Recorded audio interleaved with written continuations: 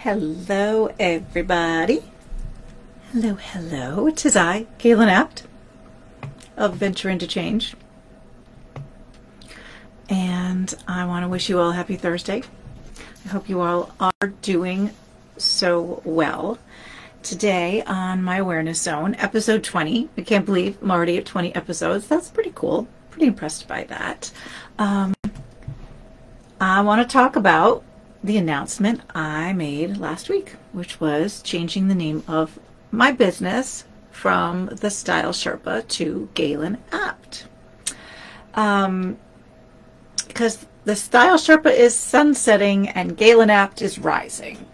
And I guess I'm coming on here today to make a little bit of a confession. I have a confession to make.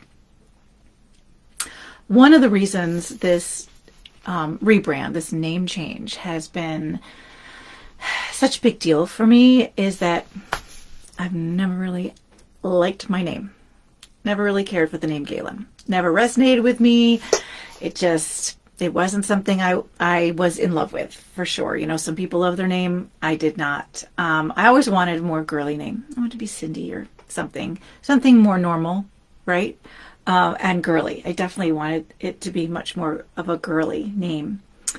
I was named after a football player, so hence the masculine issues.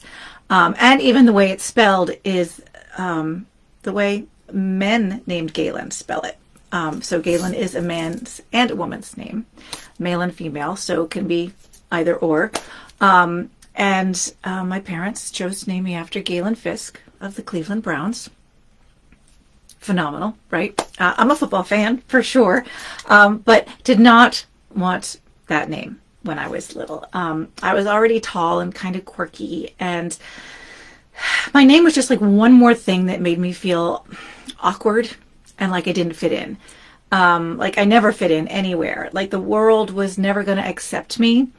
That I was always going to be that thing that nobody quite knew what to do with.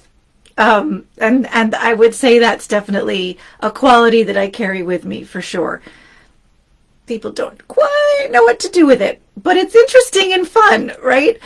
So hence my sort of discontent with my name. And I think that is probably one of the biggest reasons why when I started my original business, the Style Sherpa, 8 years ago, I really didn't want to use my name. I was like, it's too hard to spell. And nobody will understand it. I'm going to come up with something fun and clever. And so I came up with the Style Sherpa, which is near and dear to my heart, right? Loved it. It was clever. I love the alliteration. It made me so happy. But it gave me a persona to hide behind, if I'm being completely and utterly honest at this point. So that, you know, if you didn't like the Style Sherpa, that you didn't like the Style Sherpa. It had nothing to do with me. You weren't rejecting me. You were rejecting the Style Sherpa, and it kept me from having to feel so exposed and vulnerable showing up as myself.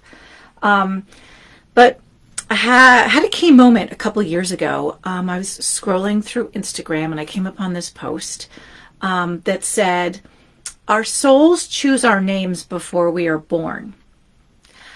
And that stopped me in my tracks that day, because I thought, really? Really?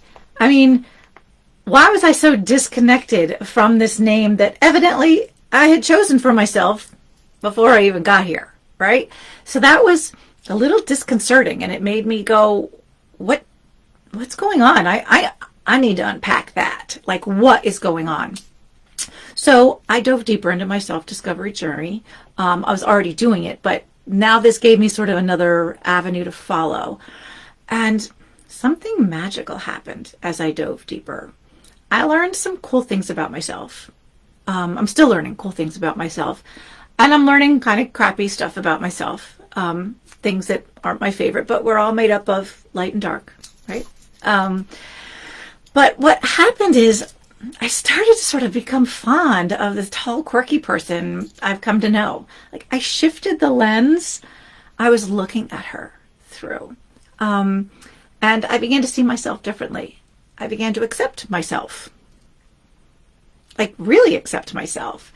And I've come to realize, and other people have told me, that a regular name wouldn't have suited me.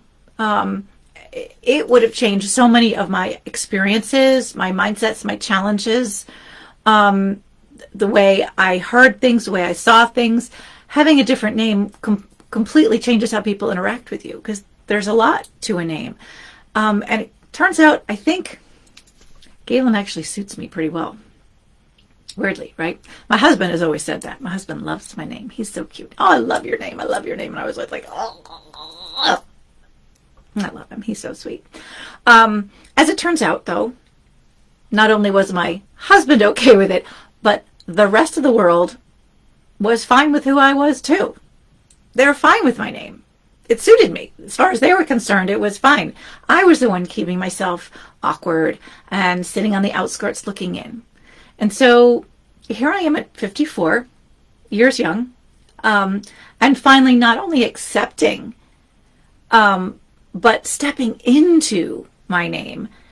And that is why this whole thing is kind of a big deal for me. I'm finally going, you know what? I think I'm okay with my name. Not only am I okay with it, but I'm going to lead with it. And that is why it's a big deal. So that was a big change for me, a big change in mindset on how I was viewing myself, and how I was viewing what everyone else was seeing. I now am able to go, when someone says, oh, what a beautiful name, thank you. And I can accept the compliment, whereas before I'd be like, thanks. Yep. So it's a completely different mindset, and it's been a big change, and it has really allowed me to step into this rebrand with great joy and anticipation. Because it's really amazing how these seemingly small realizations, right? Seemingly small, can have a huge effect on your trajectory as a person and your discovery and your development and how you feel and how you interact. And just how you show up in the world. It's discoveries like this that have led me to want to be the guide for others who want to start looking at themselves a little closer. People who want to value themselves enough to ask questions of themselves and are really working on finding those answers, because the reward for getting to really know yourself far, far, far, far outweighs the discomfort that you might experience along the way. Trust me. Without having this realization, I don't think I would have been able to step into this next iteration, this expansion of my business and my offerings as myself. I don't think I would have been able to do it. I think I would have probably stayed a little smaller and probably stayed sort of behind that moniker of the Style Sherpa, or just shifted it slightly. But I don't think I would have stepped fully out from behind it. So it did have a big effect. A small change in the way I was seeing things and thinking about things has had a huge impact on me and my business, and now hopefully on other people who I'm sharing this stuff with, which is very exciting. So if you're intrigued with the idea of getting to know yourself, start by asking yourself a couple of these questions and see what answers come. Okay, so I want you to get out a piece of paper and I want you to write these questions down. What's something you have always liked about yourself? How has that benefited you during your life? What's something you have always wanted to change or wished was different about yourself? And what value do you see in this way of being different? How would being different in this way make your life better? And then I want you to answer those questions. You know, did answers come right away? Did you go, oh, I know the answer to this? Or are you like, I don't know? So if answers came right away, I want you to do a quick observation. Do you think they were honest answers? Or are they answers that you thought you were expected to give? And then if you didn't get any answers, if you're like, I don't have any answers, ask again. Because it might take a few tries for you to get answers, especially if you haven't really shown yourself any interest before this. If you've never really talked to yourself and asked yourself these questions and really sort of tried to get to know yourself, there's going to be a little resistance and go, what do you care? But after you've asked a couple of times, it might be like, well, maybe you do care. Maybe you are interested in where this came from and why I feel this way. So I just want you to be kind to yourself when you're asking these questions. I want you to show yourself some grace, and I want you to know that you're doing great. So I hope you have enjoyed my little story today. It was a little, it felt vulnerable for me to say this out loud, thinking about it, but after doing it, it didn't feel vulnerable doing it in the slightest. So it feels actually really, really good to say, I think I'm okay with my name now. So anyway, that is all I have to say. I hope you take those questions and ask them of yourself and answer them truthfully. And if you want to talk about them, what your answers were, let me know. I'm around. Have a great day.